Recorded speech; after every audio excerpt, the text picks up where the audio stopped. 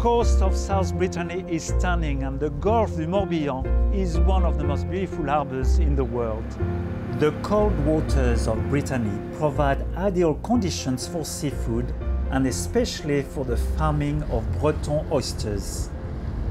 Yvan Sello from the coastal village of Baden manages an oyster farm that was established by his ancestors in 1869. Breeding oysters for the table starts by trapping wild larvae in strong tidal currents. The larvae attach themselves onto specially designed discs, and after 9 months have grown into baby oysters. Puisqu'il faut 3 ans pour élever une huître. The healthy baby oysters are kept in bags and are covered by water during high tides. The oysters are fed by multitudes of microfoods from the rich organic seawater. Every 2 weeks, as the oysters grow, Yvan turns and shakes the bags to facilitate the evolution of the shellfish. It is hard and cold work.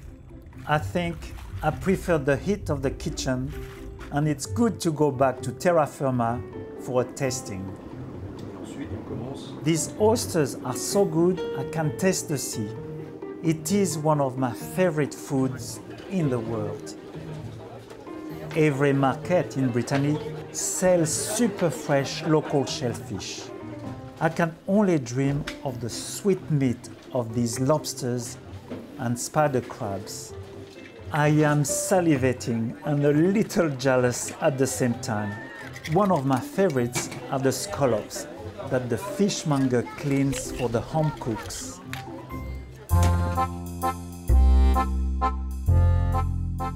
This modern take of a scallop salad with a cauliflower puree is a delight. First, I blend some steamed cauliflower into a fine puree with a little butter, salt and pepper. I then mix the juice of half a lemon with salt, pepper, 2 tablespoons of olive oil, and 1 tablespoon of chopped roasted hazelnuts, and 1 teaspoon of finely cut tarragon. Next, I cook some scallops in a hot, oiled pan for about 20 seconds on each side. Overcooking the scallops makes them tough and less delicate. Next, I toss the scallops in the dressing. Then, I spoon a little cauliflower puree onto plates and top with the scallops and dressing. These coquilles Saint-Jacques à la purée de chou-fleur are out of this world.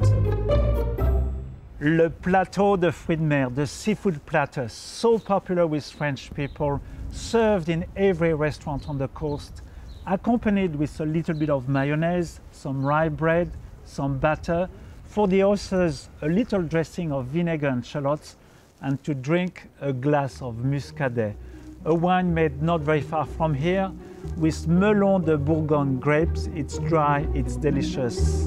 À votre santé. Tomorrow I will be in the Pyrenees discovering the gourmet specialties of the route of Santiago de Compostela.